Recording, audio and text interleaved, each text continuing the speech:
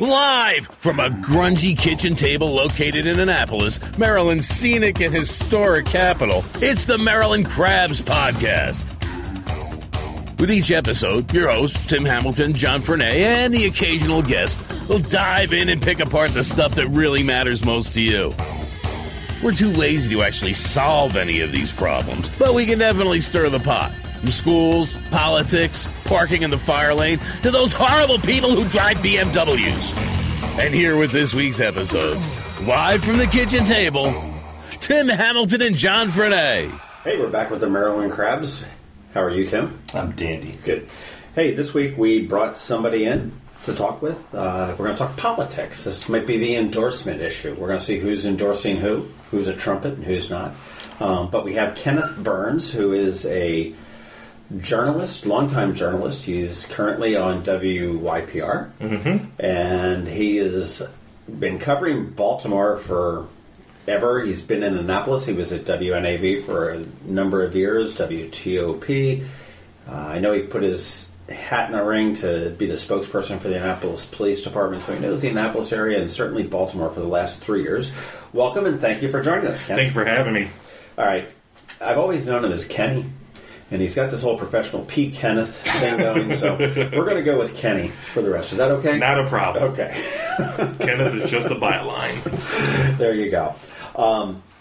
Yeah, well, what we want to do, let's talk about the elephant in the room here. What the hell happened with Stephanie Rawlings Blake here? Kenny was... Hold up, I need my agent. They said we wouldn't talk about this. That's why we brought you deep into the woods where it's not... I love a good blindside. Right. I mean, you can't talk about it. I mean, Stephanie, for those that aren't aware, Stephanie Rawlings Blake had an issue with a reporter in City Hall and essentially banned him from her future private press conferences after meetings, because he was threatening, which he wasn't. And that is... I'm that guy. I'm looking at you.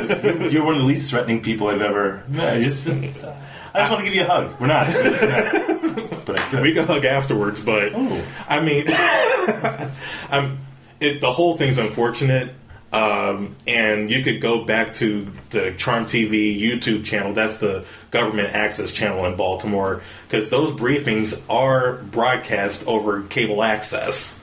Right. And as far as I'm concerned, the exchange that I had with her on October 5th was characteristic when I have to probe a little bit. And the question involved how much say she has over the city police department, because the city police department is a state agency. And, oh, by the way, the Baltimore City Police Department and is, in essence, city officials, they're negotiating this consent decree with the Justice Department because they found patterns or practices that violated the civil rights of citizens, African American citizens in particular. So, obviously, this is a really big deal. Right. So... Yeah. So, I mean, it was just ridiculous. She just didn't want to answer the questions that was posed to her, and that was the easy way out, because I'm the mayor. I can throw you out because I say so, and she's only got another month or so. Right. And I understand, too, but this is not abnormal for her, that oftentimes she won't answer a question in a press conference that she wants to get back to a particular... So, from what I understand, it's not uncommon... but it's also not what you consider to be. And you come across the ironic part in this, because during the Freddie Gray anniversary, one of my stories was on her being combative with the media at times. Not just me, but other reporters in the city. She absolutely was. I remember during that whole thing. Right. She'll say that you're editorializing, or you see the cup half empty. And actually, I have that soundbite in my story from earlier this year. And I think that's what we want. And once we're done with this, we want to parlay this into a larger view about how people regard the press and the media in general. Is that, do you feel you're being attacked when they're actually doing their job? I have some things to say about the media, oddly enough.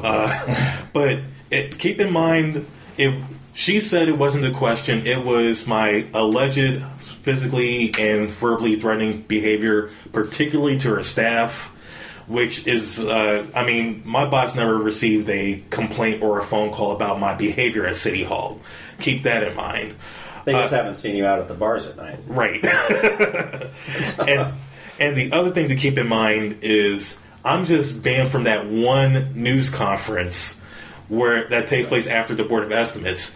She said this, and her spokesman, Anthony McCarthy, said it as well in an email. I could come to anything else. Right, it's just a private one for strictly the media. Right, which was taken off the public schedule a lot recently. Stephanie Rawlings Blake, if you ever listen to this, you're a big baby. Chill out. You know, you're mayor of one of the largest cities in the country. You're never going to be able to park in Baltimore again. Grow up. Oh my God. I do not share his view. Kenny does not share his view because we are mature and we think you're doing a great job. I'm just a guest. Grow up. But that takes it to, and I had this, I was just talking to John before we started, is that I just have no self-control. So I go online and I comment after stories, which is the most evil thing that has ever happened to media in general, is the ability to comment after stories on websites or even Facebook, because the anonymity, and John and I disagree with this, I think the anonymity behind it is bullshit, because it emboldens people to say things that they would never say face-to-face. And I know... I've talked to some reporters like, I don't pay attention. Of course they pay attention. I call it keyboard courage. Exactly, yeah, the keyboard warriors. Right. You're brave enough to hide behind a keyboard, make up a name, and say vile, nasty, horrible things, but you don't have enough courage to put your name on it. Well, your real name. And that brings it to, when you look at it gives you an interesting perspective as to what people think about the press. And if you ask most people to say, well, the press is... this is why... Trump has gotten as far as he did. It's him versus the press, and people distrust the press. It's statistically in all polls, and you wonder, is that because the press has gotten worse? Are they partisan? Are they super liberal? Or is it the fact that if you don't agree with what's written, then all of a sudden that it's partisan? For example, Trump says that he's been picked on by the press, and that it's part of a broader conspiracy. But the mayor is certainly not conservative, and she's not. She's Democratic, and so the fact that when she look at the press, they won't be being attacked by the press is simply because it's not the press that she wants. And has the press actually gone off its core mission, or has it's just perspective that you have with the identity politics as it is right now? Everybody, if you don't agree with the press, then it's part of a conspiracy. It's definitely identity politics at play. We're talking about multiple layers of stuff. In the history of politicians in the modern media, if you write or report something that they don't like, you don't like them, you're picking on them, you're not being fair. If you happen to write something that they love, you're a good reporter and all that stuff. That has always been around even before the age of the internet, let alone Twitter. And there's always been an antagonistic, and that's by design, actually. The Fourth Estate is called that. I think it comes from a British meaning that it's an unofficial group that has some sort of authority, unnamed authority. And so the press is the Fourth Estate, that their job is to be antagonistic with government officials, to be basically an ombudsman. And basically and I brought up that point earlier this week with college students. I was speaking in D.C. at a class at Trinity, Washington. The press is the only industry specifically named in the Constitution. Mm-hmm. They just didn't give us any money to do our job, so we have to figure out our way. With that said, part of the problem, in my opinion, is the cable networks. MSNBC, Fox News Channel, CNN. Those are your big three, right? Right. And CNN. I think we have more listeners than CNN has viewers. To be honest with you, they are in a world of hurt. I'm going off track, but part of that was Fox News Channel, because they came out fair and balanced. We will report the truth, and you will decide if it's the truth and all this stuff. And CNN was really caught sleeping. Around the time that Fox News Channel started to build up its audience, Fox, the network, started to own among the largest local television station groups in the country. They own DC. They own stations in DC, as we all know, New York, Philadelphia, Chicago, Los Angeles, Dallas. All the major markets. All the major markets. Now they just took over San Francisco, and because of FCC rules, local stations can ask for retransmission agreements. This gives permission of the local cable systems to retransmit the local station on their system. And the cable systems have to pay for that. Interesting. And the way these agreements work out is, and Fox used this to their benefit, I'm not begrudging them in the least. Rupert Murdoch is brilliant. Right. So let's say you want to put Fox 5 on Burns Cablevision. Okay, you could carry Fox 5, but you have to carry FX, you have to carry Fox News Channel, Fox Movie Channel, you have to carry FXX, which has long, drawn-out Simpson marathons, for which I am greatly appreciative. I was going to say, so what's the problem there? Well, the problem is that when you look at, for example, there's always a war with Cox in Northern Virginia, and you always see that in WTTG, where they say, the commercial is, well, Cox Cable is trying to take the Redskins away from you. Call them out, let them know you won't have that. They're not trying to take the Redskins from you. They're not agreeing to the agreement that Fox says you have to carry our entire package. Right. And their 500-pound gorilla is Fox News, which is a massive property. They're a $1 billion network. Rupert Murdoch in '96, he was a genius because he looked and said the baby boomers are getting older, and the baby boomers are 81 million people. So as you get older, what do? You get more conservative. And he was brilliant. He goes, why don't I just package this up? Because he didn't tap into a bunch of conservatives that didn't have an outlet. Baby boomers became conservative. They were the free love hippies in '69 avoiding the Vietnam draft. And they're the same ones in the invasion of Iraq who thought that was a damn good idea. Right. So I'm not picking, well, I am picking on them, but I mean, but he's a genius that he packaged identity politics. And if you go to Fox News right now, the website, I guarantee you look at the equivalent to Above the Fold, every single article is pro-Trump / anti-Hillary, every single one. I don't begrudge them because that's their market. That's what they're doing. Exactly, and Fox is basically busted CNN in the mouth. CNN was caught sleeping. Destroyed them. It literally did. And now CNN is playing the same game as Fox News Channel. MSNBC is playing the same game as Fox News Channel. And from my personal perspective, national media, and I talked about this last night, disclaimer, Vice President of the Maryland Professional Chapter Society of Professional Journalists, we had a panel about this. The national media had their own narrative set. When you had those acquittals in the Freddie Gray case trials, they were expecting something to burn. Nothing. They were hoping something would burn. And then we had the incident, I think it was after the Goodsing trial, MSNBC had the graphics talk about happening now. They had the split screen with the pundit and the riot footage from last year. It's funny you talk about that. Prior life, I used to do some little bit of reporting with MSNBC, and we covered a little bit of the recovery of Katrina a year later. Ran across Greta Van Sustren's crew in the middle of an esplanade, and there was a big, huge pothole. And they were filling it with water, and she had boots to stand in it.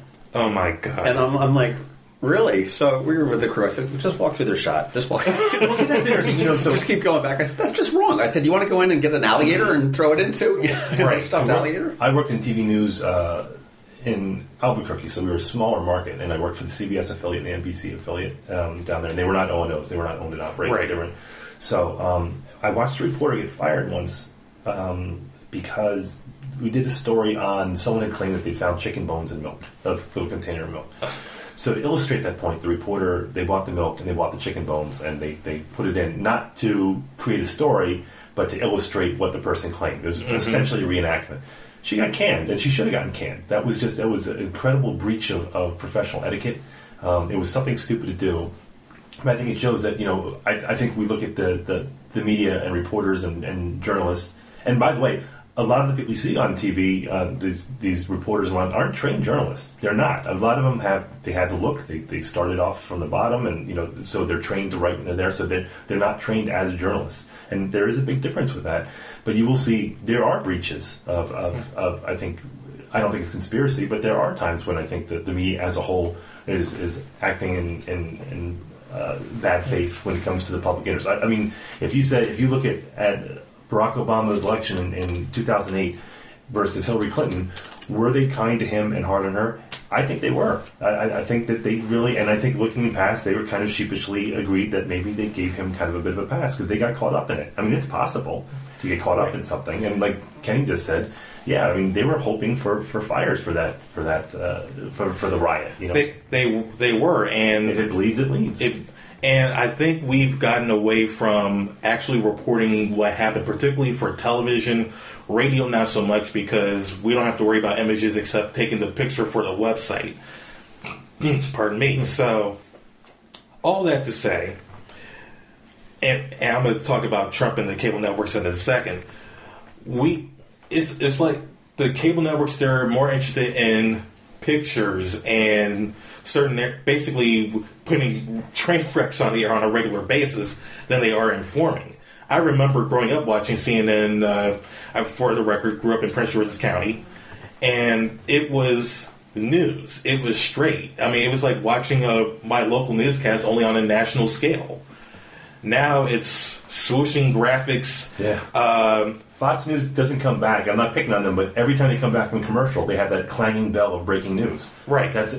It's not breaking news. This is a Fox News alert. It's not. I mean, they knew that. I mean, that news is 4 hours right. old. You know, it's just that's part of the package that you're talking about. There's a Fox affiliate in Kentucky that did away with breaking news because most of the time the breaking news really isn't breaking. It's more like this just in or we're learning of, right. But it's not breaking news. But a lot of stations built their reputation on breaking news, and we need to, as an industry, and I've said this publicly as well, we need to sit down and say, okay, how can we better organize it? Because there's some stuff that's an emergency and some stuff that isn't. Well, do you know what's interesting? And again, I got to say, I'm not picking on Fox News, but I mean, they are redesigning how journalism is done. That it's a business and it's a package that you want to appeal that to a conservative audience. I'm not saying it is bad, but it's part of a business. But I will say one thing that they've done recently that goes into that breaking news sort of bucket is that they will report on a breaking news situation, but they report what people are saying on Twitter. They're always saying, we're seeing on Twitter, we're hearing on Twitter, and that's because, I'm a big social media guy, so right. When something's breaking, like, say, the shootings in Paris, I went right to Twitter and clicked on my news feed so I could follow it all, and that moves very, very fast. So I think what happens is that you have the TV, maybe radio, certainly newspaper, they're falling behind with the reporting because they're trying to verify, and people who are on Twitter don't have to do that. So it's easy to fall in that trap going, hey, we're looking stupid because we're not putting out any new information, so let's go to see what's happening on Twitter. And you can't do that. It's lazy reporting, and you would think we would have learned years ago when you had that unfortunate incident in Arizona, Congresswoman Gabby Giffords got shot. Right. Serious injury, and they were reporting her demise, and then everyone had to walk it back. CNN was the culprit in that one. Mm. And Twitter is great. I'm on Twitter at PKB News. It's like a police scanner. It gives you clues. It's reading the tea leaves, but it's not exactly.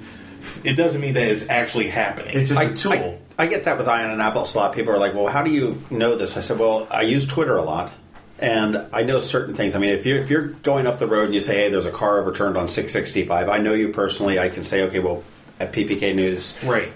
knows his stuff, so I put a lot more stake in you telling me that than just some random person saying, oh, there's a car overturned. Right. And that's, it's a little bit about vetting that. I mean, it really sort of broke, I guess, when Sully landed that plane in the Hudson. It was when Twitter really sort of came into its thing as a news. I mean, that's the first place I go whenever there's breaking news is I go to Twitter to see exactly what people are saying. But like you said, it's very fluid at the time. So it's very fluid, and you still have to vet it out. Nothing has changed. We just added another layer to our work. Well, I think when you look at the tools that they have available, I think that maybe there's a panic with the news media, especially newspaper, because everyone expects everything so fast that if it's not provided right away, that they're worried that they're not going to be viable anymore as a news organization. So it becomes sloppy, and I look at everybody for that. Well, and I have to credit Charlie LaDuff, who is a former New York Times reporter turned TV reporter. I have to credit him for saying this. Newspapers got a little arrogant.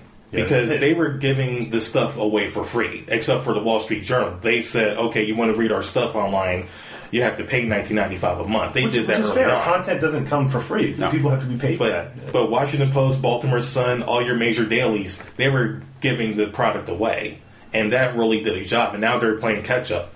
And it's like, wait a minute, everything on the internet is free, so it's going to take them some time to relearn the populace so they could pay for their content. Who do you like do you look at the industry that you're like, that's my guy, or that's the woman that I like? Like, who do you see that exemplifies what you think journalism should be? Charlie the Duck for sure. And yes, I've seen the YouTube videos. That's why I like him, because he entertains, but he doesn't go over the line.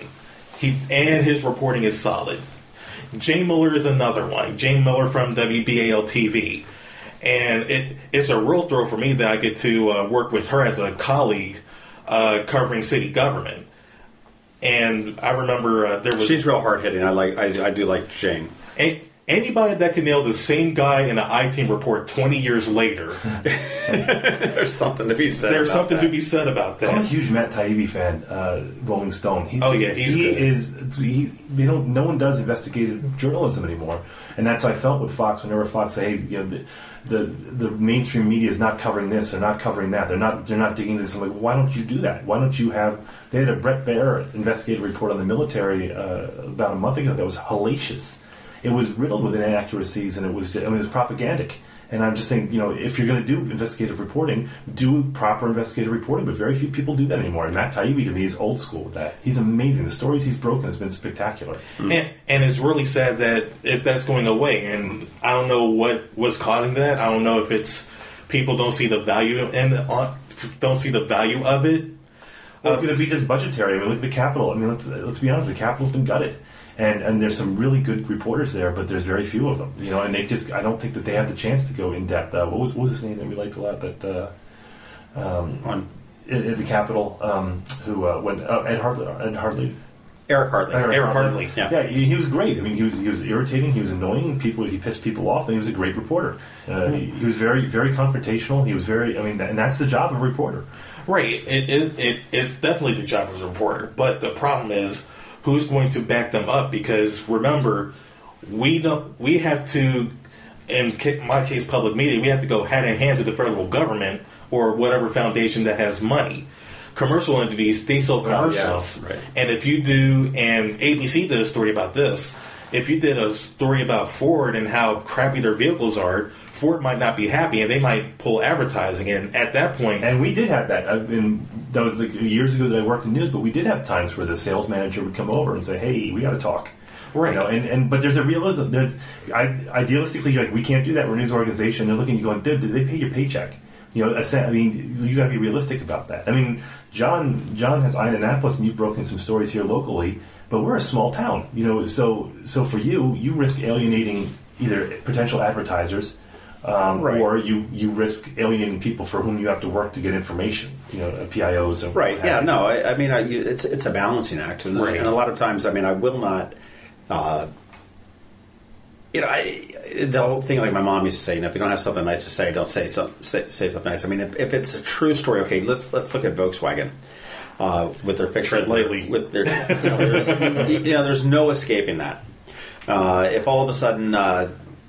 The paint was peeling off of the cars, off of a dozen cars in the Mid-Atlantic region. Okay, yeah, it's a story. Is it a real big story that needs to be covered? Maybe, maybe not. And if that was me, I might shy off of the paint thing for not, stirring that pot. But with the whole emissions thing, you've really got to go with it. I mean, it's a tough line to toe. Everything's a balancing act, which is why I spend an inordinate amount of time reading and researching everything. That's how I came up with the questions about the police department, as well as all the other stories. If you really want a good story, and you really want to make sure that all your T's are crossed and your I's are dotted, you're going to have to take time to do the research.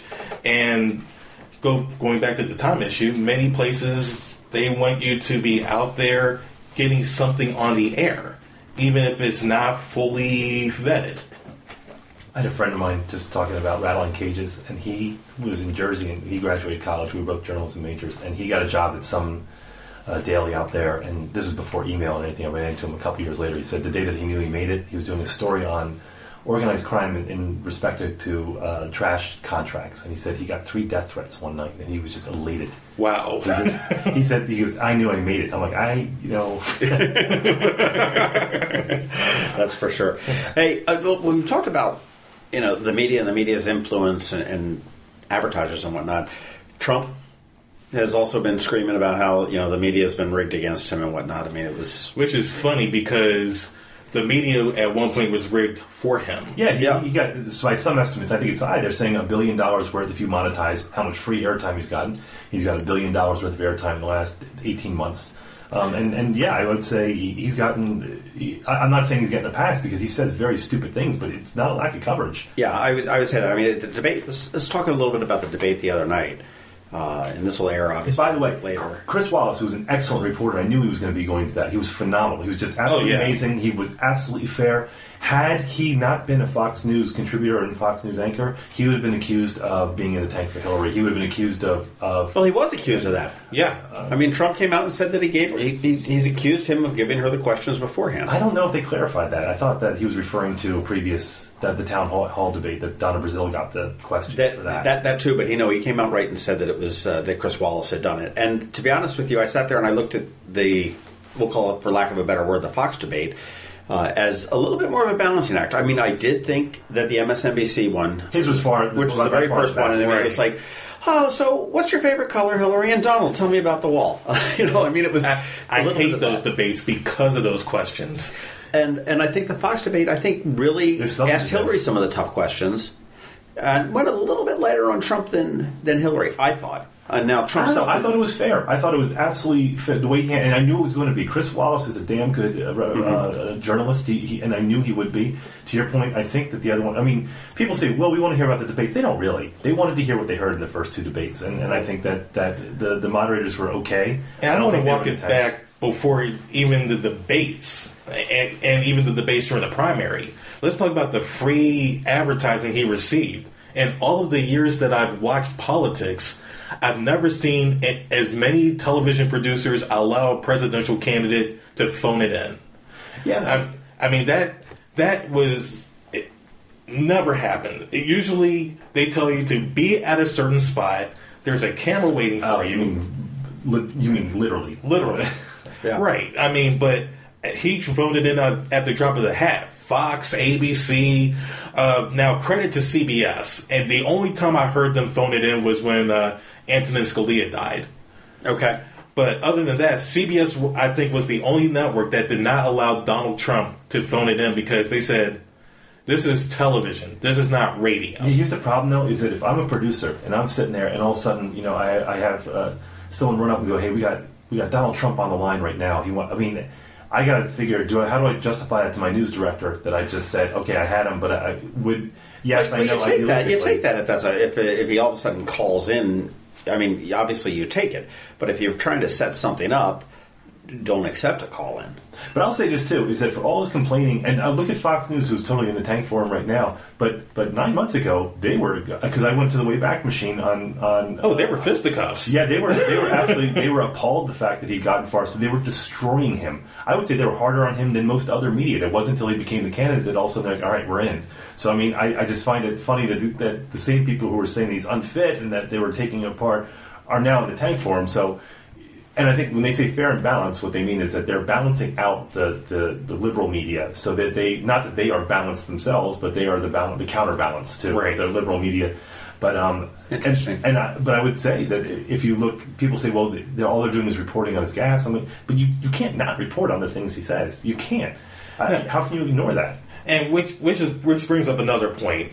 He says some stupid stuff, and this is the first time in recent memory that you had a candidate for any office that denied saying something that you have on tape. He said that about when someone they said he was calling them out saying, look at the sex tape. The support in Iraq, the sex tape. Yeah, but he goes, they said, he tweeted, go look at your sex tape. He goes, I never said that. I'm like, I'm looking at the goddamn tweet. Right. You didn't, I don't understand that. That's what, so I think he's gotten a pass. I'll tell you another thing too, and anyone can file a lawsuit, but he's being sued for sexual assault of a 12-year-old girl. He is. That is, and not, in civil court, mind you.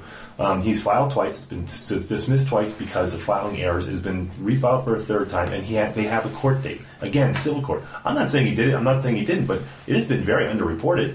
It's if you're doing these equivalencies for both, because they would accuse the mainstream media of not reporting on the WikiLeaks enough, which I think is nonsense. They right. are. and in some cases using what WikiLeaks had leaked out, like the emails. WikiLeaks. Tim and I were talking a little bit earlier on that. What are your thoughts on WikiLeaks? Valid source? Not?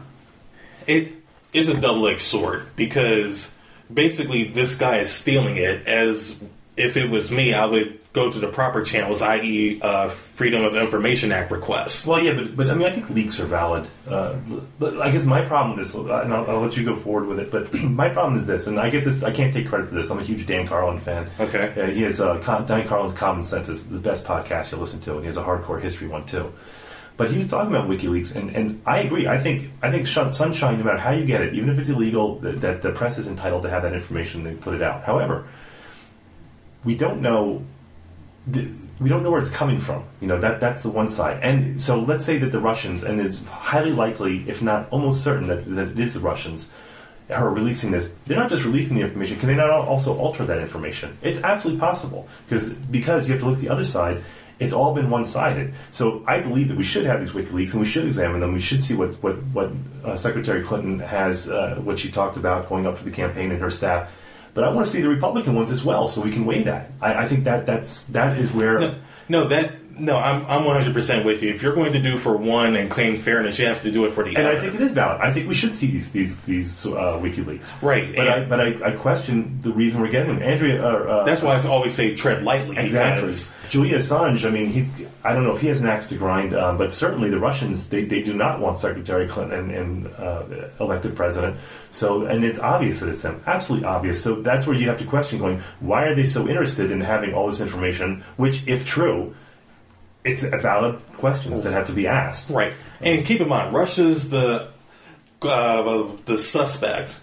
But I remember a time when Mitt Romney said Russia's the next biggest problem, and everyone was accusing him of living back in the 80s. And he was right. He was 100% right at that, as far as existential threats. He was 100% right about that, and everyone laughed at him. And now that's where you look at Trump, and you look at everyone going, oh, they're not a problem. Don't you want to make peace? I'm like, wait a minute. 4 years ago, your guy said that they were the largest existential threat, including terrorism, including global warming, everything. They were number one.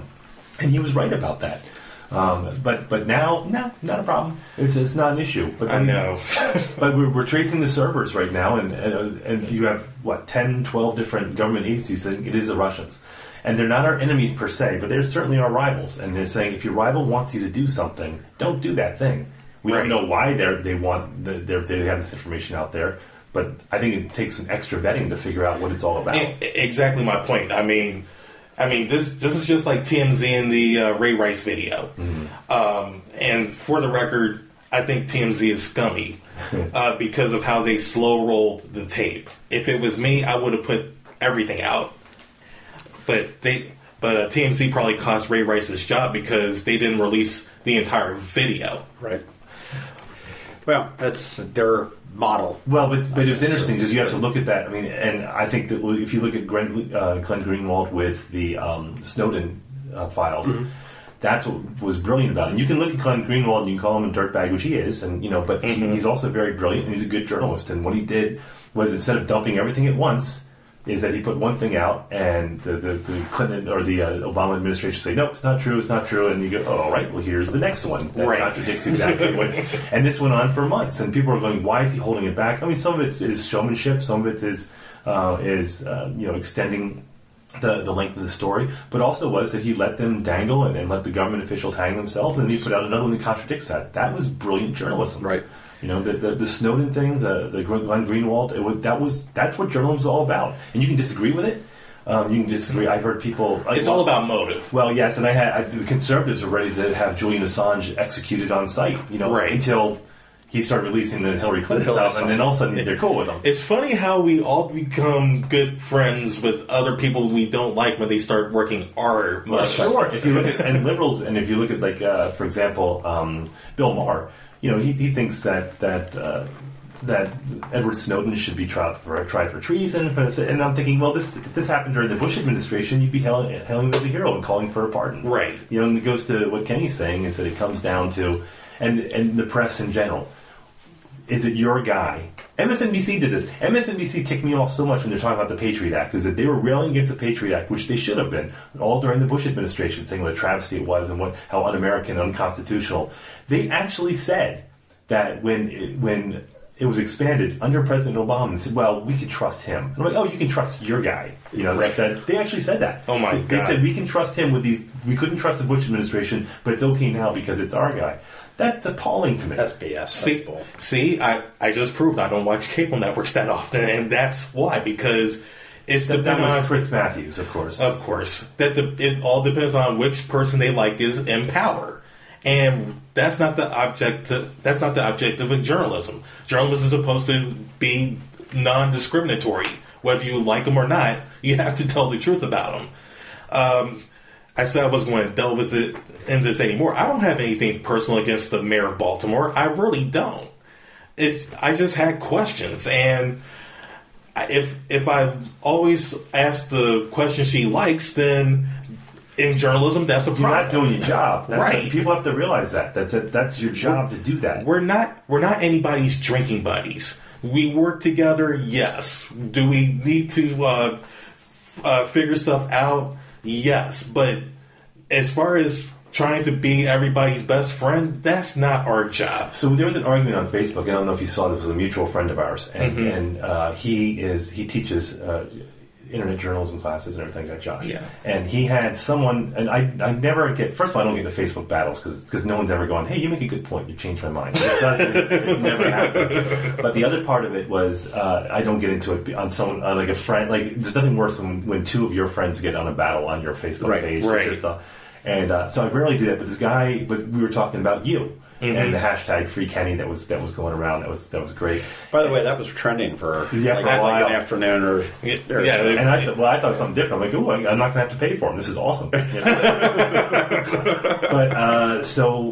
what the argument was the guy, and apparently and I apologize to Josh. I'm like, I don't know the guy, but his point was that press conferences are stupid anyway. They don't serve any purpose whatsoever. So what's the point of having them? And we got this protracted. It was civil, but we got this battle where I'm saying you're out of your mind. I mean, I said politely, but I'm like, you're out of your mind. There's so many things that historically have gone that have been revealed in press conferences with reporters pressing, good reporters pressing hard. You know, everything from Norman Schwarzkopf in the first Gulf War, when you had certainly. Weapons of mass destruction and the yellow cake uranium and all these are all things that good reporters in press conferences push for a lot. That's where all the action is made, but that's where you see the sausage being made. Right. Is that it may be unpleasant. You're going, why is he badgering her or what? He's not badgering him. He's doing his job. She's not answering the question. And I'm not picking on her. I'm saying this. I mean, you see it happen all the time that you're going to see a contentious relationship all of a sudden turn. I don't know why anyone would want to be a White House spokesperson. That's why they go pay so quick. Right. Yeah. And also keep in mind, more in general, we're starting to see more of these orchestrated press events that make people look good. We probably see it more in presidential election years than anywhere else. You rarely see anybody at. Actually, I don't think I've seen anybody this year try to interrupt like Hillary or we've seen numerous interruptions with Trump early on, but we don't really see them like we used to. I remember I want to say it was Carly. This was 4 years ago. Anyway, Chris Christie was out stumping for somebody, and someone got up and decided to heckle the person Chris Christie was boosting, and Christie got off the stage and told him, look, we're going to act civil here. I mean, that's the stuff. I mean, that's your newsmaker moment. Right. True. I don't, but I mean, it's just, there is supposed to be an antagonistic relationship between the press. I mean, not uncivil, but I mean, it's supposed to be, like you said, it's, as the fourth estate, the ombudsman, is that's their job, is to hold their feet to the flame and say, I think people should be more confrontational with Hillary Clinton because she has not answered a lot of questions about Goldman Sachs. Right. She's not answered a lot of questions about some of the WikiLeaks, and someone had a good point saying, because I'm of the mind saying you have to be careful with WikiLeaks because they may not be valid, because they can be edited, they can be altered, they can be invented. Mm-hmm. But someone for Fox News had a great point saying, all right, if that's the case, then why are they not denying that they're true? Right.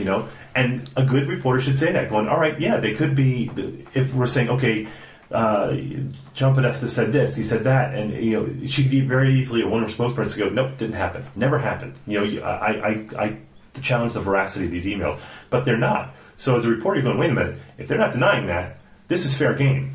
And it is fair game. And to jump off of Fox News, saying I guess I'm changing up the subject a little bit. No, we have no back. They have great reporters. Griff Jenkins, Major Garrett was with Fox News. Now he's with CBS. And Megyn Kelly was a phenomenal for the primary. She was a phenomenal moderator. Right, and Megyn Kelly's about the only primetime reporter with a TV show on any cable network. Well, it's interesting too. Just I'm gonna let you get on, but I was thinking she's kind of stuck because you could tell that she wants to be treated as a journalist, and if you work at Fox, the mainstream media do not see you particularly as a true journalist or as a real journalist. And I'm not saying that's right, because there are some people in there. I mean, certainly Sean Hannity's not, and Bill O'Reilly's not. But she's kind of stuck because she wants to be considered a real journalist, and I think that she is. And by the way, she's getting higher ratings than Hannity. Yeah, there's no love lost between them. But you're right, there are some good reporters there. Right, you know? But here's where we get tripped up. Fox and MSNBC in particular, they're banking on their primetime opinion shows. Right. You have Chris Matthews, Chris Hayes, the Chris's, Rachel Maddow, Lawrence O'Donnell on MSNBC. You have O'Reilly, you have Hannity on Fox, you have The Five or whatever that show is. That show aggravates me. that outnumbered. Right. Well, all those shows aggravate me because people are looking to that as news. I'm sorry, boys and girls, it's not news. It's opinion being presented in a form of a newscast. And I'll tell you, when there is national breaking news, for example, the Paris shootings or the riots, I do go to Fox because they have excellent coverage when it comes to live breaking news. I'm not going to lie, they do. So it's difficult to separate the ideologies and the talking heads from real news, and they don't do good. There's no pry bar line in between them. They kind of fade in and out. That's why with breaking news too, there's also not as much time to opine on what's happening. Thank God. I mean, you get O'Reilly out there going like, "Oh yeah, it must be a," you don't have the time to say, "Oh, it must be a left-wing conspiracy to do this." But this goes back to my original point when you're talking about people who comment on websites and after news stories. And in Capitol, I just had it out with someone on the Capitol. I was telling you, I get sucked into it. I believe that you can debate civilly. I'm a big believer in that. There's been such a loss of civility in general in this country. There is. And I'm not blaming it on Donald Trump. I'm just saying that he is the product of that. That started before Donald Trump. I want to say it started good 10, 15 years ago. Okay, so let's blame Zuckerberg. Well, no, it's not. We're talking about pre-Facebook. I mean... what people think is news right, or what people like right now is they like the split screen on Fox with Bill O'Reilly in one box and some other guy in the other where they're just screaming at each other. They don't want to watch Meet the Press on Sunday morning where you have a discussion. People don't like that. The lack of civility that we have in general is now bled into politics. It's not because of politics. That's a byproduct. That's a byproduct. And I will say easily for the last decade, maybe 15 years, we have lost respect for institutions in this country. Specifically, the President of the United States. I mean, when you're having shoes thrown at you, when you're being called a liar by a congressman. I will say this too. I am not liberal, nor am I conservative. You're an American. Exactly. But I mean, looking at my voting, so I have some major problems with President Obama. Major problems with the drones and what have you, and the Patriot Act and the domestic spying.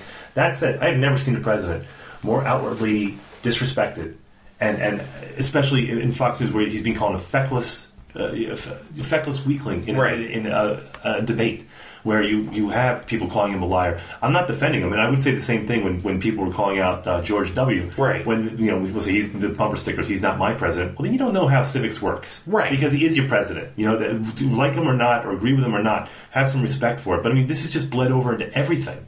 If you go to, and I wish I could just filter all that out, but I just can't. I'll tell you, John McCain had after Trump at the debate, I'll let you know whether I want to concede or not, and whether I'll accept it. I mean, McCain had just a very, very powerful statement. He said, I didn't like the outcome of the 2008 election, but I had a duty to concede, and I did so without reluctance. A concession isn't just an exercise in graciousness. It's an act of respect for the will of the American people, a respect that is every American leader's first responsibility.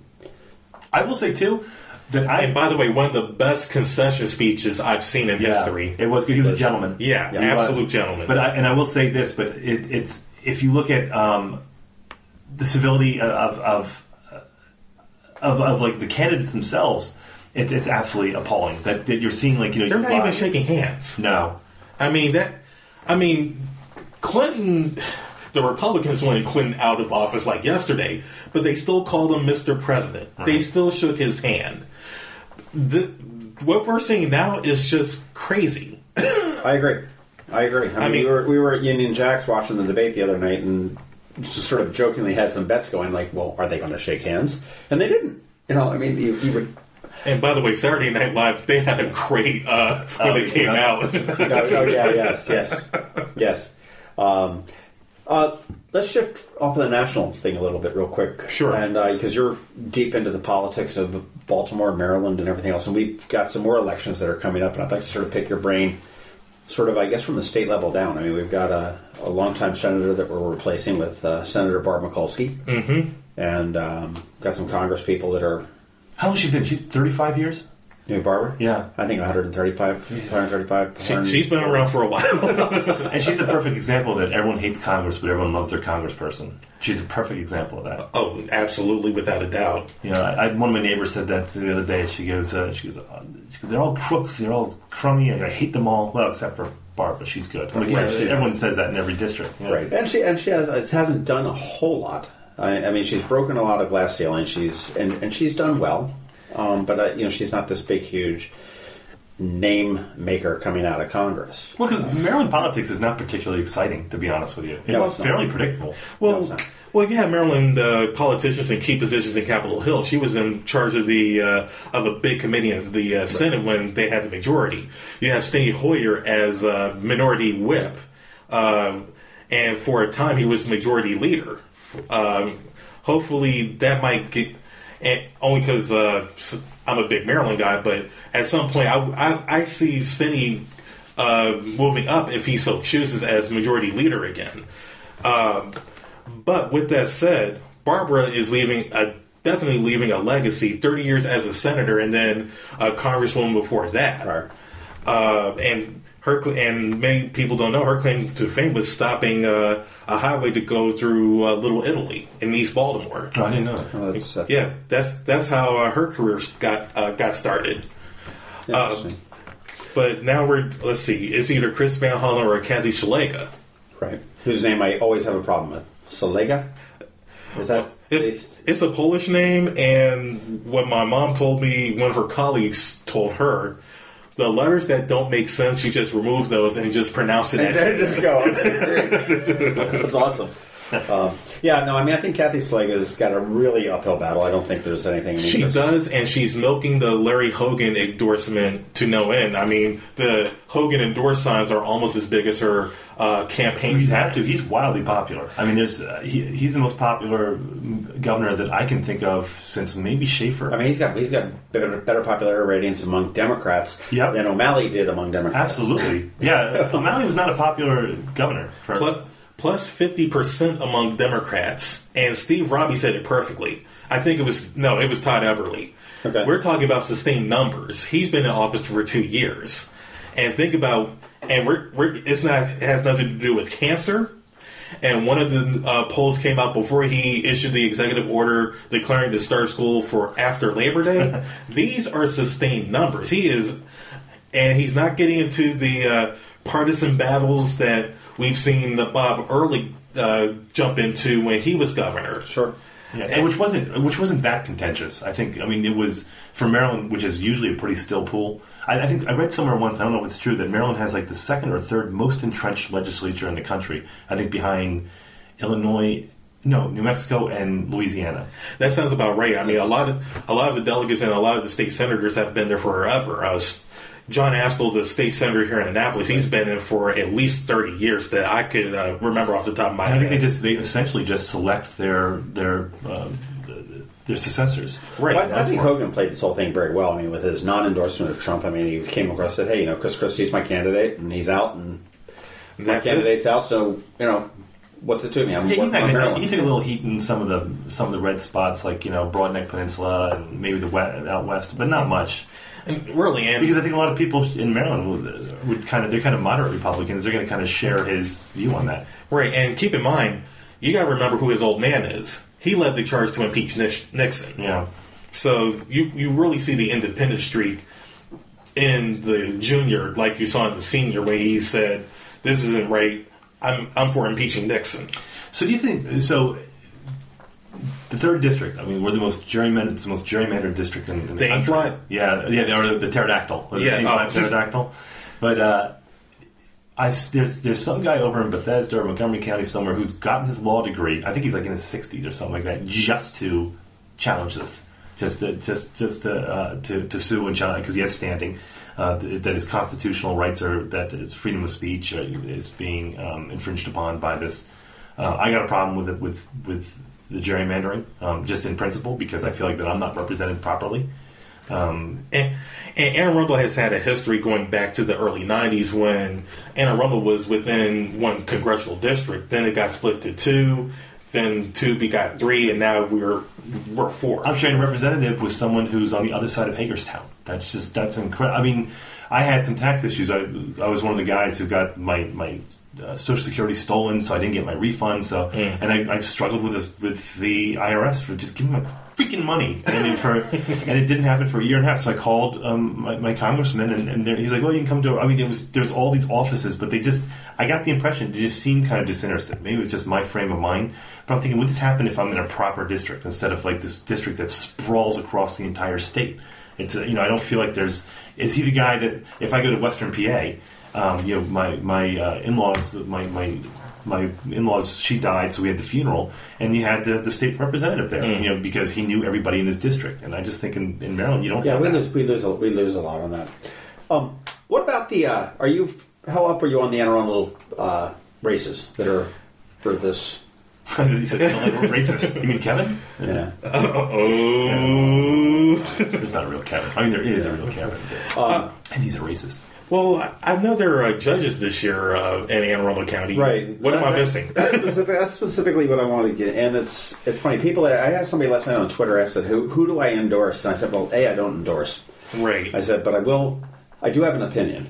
And I don't believe in the slates for judges. Now, we have 4 Republican candidates running as a slate, essentially as a unit. They're Hogan endorsed, according to their signs. And we've got one judge who's running as a Democrat. She won in the primary, was able to move on because she got the 6th or the 5th lowest votes or whatever it may have been.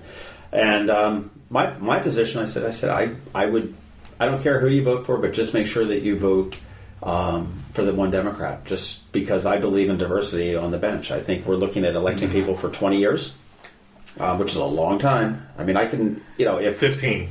Okay, right. Okay, yeah. Okay. But I'm like, come on, John, do your research. If I can get somebody that has, a delegate, I mean, I can get rid of them in 4 years if they're that bad of a screw up. Right. A lot more difficult to a judge who's interpreting these laws. I really don't want a slate of judges that all have the same opinions, sitting there sort of ruling down the same thing, whether it be all of the Fox News, bent or the MSNBC bent the same way. And I did the same thing with the last election cycle when she's now a judge, Allison Ashley ran against the slate of people because she wasn't part of the approved Democratic slate of judges, and Ron Jericho ended up losing his seat. Again, was Allison Ashley the most qualified? Perhaps not. It's Cynthia Barber, I think. Is it Claudia? It's Claudia Barber who's running on the. Is she the most qualified to serve in Anne Arundel County? Perhaps not, but I really don't think it's a fair slate. I think that has personally, and this is Kenny, the political scientist. I kind of have an issue with great character, the cartoon Kenny, the mad political scientist. Yes, but keep in mind, most of these judicial elections are normally decided in the primary. Very rare that, in fact, Baltimore almost had a situation where you have Councilman Jim Kraft. He's leaving the city council. He wanted to be a judge. He's since decided to back off of that. He lost in the Democratic primary, but won in the Republican primary, and he was going to be on the ballot in November in the general election. So am I. It does get confusing, and if you're a registered independent like me, basically you don't really have a voice in judicial elections in Maryland. So I think it might be time to look at that's an interesting how to. Yeah, I never thought about that either, because I'm also, well, it's not independent, it's not affiliated in Maryland. But and quick side note too, I got in an argument with one of my friends about this, about the primaries, because we cannot vote in the primaries, and I was really irritated by that. And one of my friends said, well, if you don't like it, then register as a Democrat and Republican and vote in the primary. I'm like, well, if you don't like it, then don't use my tax money to pay for your primaries. Because the Democratic and Republican, they're private organizations, and they're using public taxpayer money to run their primaries. That's my taxpayer money. They're using taxpayer money to use your own goddamn money to pay for your primaries. Yeah, and that goes to a, well, I'm gonna just keep on the judges for right now. Sorry, I had to get that off my chest. But no, I mean, and then on top of that, and this came up in the panel last night, how can you really see what the judges can do? They don't allow cameras in the courtrooms in Maryland. It's not like anybody's clamoring to go to a courtroom unless it's a really, really big trial. If we really want to hold judges accountable, there has to be some changes made. The question is, who will have the political will to push for that? I mean, as a reporter, I would love to have cameras in the courtroom, especially since the Court of Appeals down the street, they stream their hearings online. Right. And when I came down for the case involving the Freddie Gray officers, WBAL television, they provided the full audio video. So why can't we arrange that for the circuit courts and the district courts? What's the rationale behind that? I mean, I know the Supreme Court, too. I think it's ridiculous in this day and age that first of all, the courtroom sketch artists union must be absolutely all-powerful. The fact that we still have people drawing pictures of... What union? But that's what I mean. I'm joking. What does it mean with that you can't stream video and audio from the courts? What's the point? Why can't you do... I mean, not all courts, but Supreme Court and... Right. It's just stupid to me. Well, for Maryland, they... At least during the Freddie Gray trials, they said we can even bring our cell phones into the courtroom. In fact, the first order of business was shutting your cell phone off. We had someone locally, a friend of ours, who was working for the Patch at the time, and she tweeted, I think, she did something during a court proceeding where she tweeted, and they charged her with contempt, or they threatened to, or something. Right. Yeah, they charged her with contempt, and it was shit. Yeah, and we couldn't even live now. During the Leopold trial, you could live tweet in the courtroom, but that's because it was a bench trial. It was a totally different dynamic. But we couldn't even tweet. We couldn't even use our phones. Well, that judge made an exception for that specific trial, too. Right. So, with all that said, I would love to see the rules guiding media access and how to report trials taken out of the hands of the administrative judges and have some rules laid out by the General Assembly, because times have changed. And ironically, Judge Barry Williams, who decided to keep the Freddie Gray trials in Baltimore, said people get their news differently. And I think we need to recognize the fact that we also cover news differently, and people find out about judges and trials differently. So there definitely needs to be some rule changes as far as the Maryland judiciary. Hey, before we wrap up here, okay, and you were deep in the heart of Freddie Gray. You've been in Baltimore for 3.5 years now? Yes. Covering this. There was one name that came out of that whole Freddie Gray thing when I was following it from afar down here in Anne Arundel County. Brandon Scott. Okay, now take off the journalist hat and all this bullshit. I just want to know, this guy impressed the hell out of me throughout the Freddie Gray, and I followed him a little bit through the election and everything else. Where do you see Brandon Scott in Baltimore in 5, 10, 15 years? Well, first of all, who's he report for? Well, Brandon's councilman in... Yeah, Brandon Scott is the Baltimore City Councilman. He represents a district in Northeast Baltimore. He is a great guy, and the same energy that you saw during the riots and after the riots was the same energy that I saw before. I mean, he is very involved in his district, very charismatic. He's young. He's what, 30? He's 32. I'm older than him. I'm 35. You were talking about him a couple weeks ago as a possible disruptor, as a mayoral candidate. Way back when. I mean, I totally can see him. I totally can see him running for mayor. Yeah. I can see him. I got on him about those cryptic messages because he made it seem that he was going to run for mayor, and then lo and behold, he's just going to run for re-election. I'm like, dude. But no, Brandon's star is bright, and as long as he stays on the path, I could see him becoming a mayor or even a city council president at some point, depending on what he wants to do down the line. And he's even starting to realize how underpowered Baltimore is as a city in general. In the realm of Maryland. Yeah. And Matthew Crenson, if you're listening to this podcast, I'm looking forward to that book about Baltimore's power in Maryland. But he realizes that because Baltimore can't exactly breathe on its own, he needs help from the General Assembly. And also keep in mind, Brandon is part of this young group of new leaders that are emerging. And you'll really see them when the new city council takes place. Shannon Sneed, John Bullock, disclaimer, he was my professor at Towson University. All these young, energetic, and more progressive leaders that are about to step up. I mean, it's about to be, as a reporter and even as an observer of politics in general, it's going to be a fun time covering them in Baltimore. Baltimore, the emergence of a new Baltimore. That's kind of interesting. I'll tell you though that Brandon Scott just, if I move to Baltimore City, I'm moving into his district, and whatever I can vote for him, I'm going to vote for him because he really impressed me. Anybody that could get kids on a Saturday morning to hand out flyers about a job fair for the Horseshoe Casino. Kids, Saturday morning. Yeah. I can't get kids to put their cereal bowl in the dishwasher. That's about it. Yeah, he has a bright star ahead. It's going to be real exciting to see where that goes. So, Kenny, where do people find you? I'm glad my instinct was on when I saw that because I wanted to talk to somebody that was into the scene, if you will. Oh yeah. So where do people find you? WYPR in Baltimore. Technically 88.1 in Baltimore, 88.1 in Frederick, and 106.9 on the Lower Eastern Shore in Ocean City. Look at that radio voice. How about that? WYPR.org and the app. Thank God for the pop screen, by the way. And I'm out and about. Just on Twitter? I'm on Twitter at PKB News. KennyBurns.com if you want to see my past work. I think I have some NAV stuff up there. Definitely some WBAL and some CBS stuff. I used to contribute to them when I worked at WBAL. He drives a 76 Pinto. It's green. If you ever see him around, take a picture. 2001 Nissan.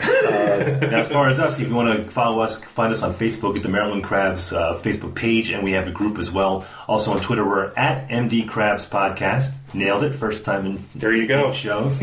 And then email info@themarylandcrabs.com, and the website, of course, themarylandcrabs.com. And you can find John at Annapolis, and I'm at Tim Hamilton 47 on Twitter, and you can hit us both on Facebook. We'll friend you. And we're very lonely. If you do go to iTunes, that star immediately, the furthest right star, the one that lights up five of them, give the 5 rating. Take the time to leave us kind words. Yeah, review. That really helps us out a lot. Them. Tell your friends, tell your enemies, tell everyone all about us. Then take a look at the older episodes that we did. We just had last week. We had Walter Vasquez, who owns Sin Fronteras, talking about the Latino community and what their impact is. People are talking about Robert Eads and Jessica Packler. So if you haven't yet, go back and listen to them. They're really fascinating. I'm checking out the Robert Eads one. That was interesting. That sounds interesting. Yeah, and of course, go see the Annapolis podcast. Our friend Scott McMullen. He has Carl Snowden. It was his latest episode. That's a really good one. So we're just glad to see that the podcast community is starting to pick up, and hope to see some more coming up soon. And I want to thank Kenny Burns. Thanks, Kenny. Sorry, Kenneth Burns. Thank you for having me. From coming all the way down from he's living in Howard County, but working in Baltimore, all over the place as a reporter tends to be. But thank you very much for spending an hour with us, and it's been fun. Great. We'll see you next time. This is the Maryland Crabs. We're out. This has been the Maryland Crabs Podcast with Tim Hamilton and John Fernay. Sure to follow them in all the regular places, Facebook, Twitter, YouTube, and online at themarylandcrabs.com. Take a moment to rate us on iTunes. Now, get the hell out of my kitchen. Seriously, go! You're still here? It's over. Go home.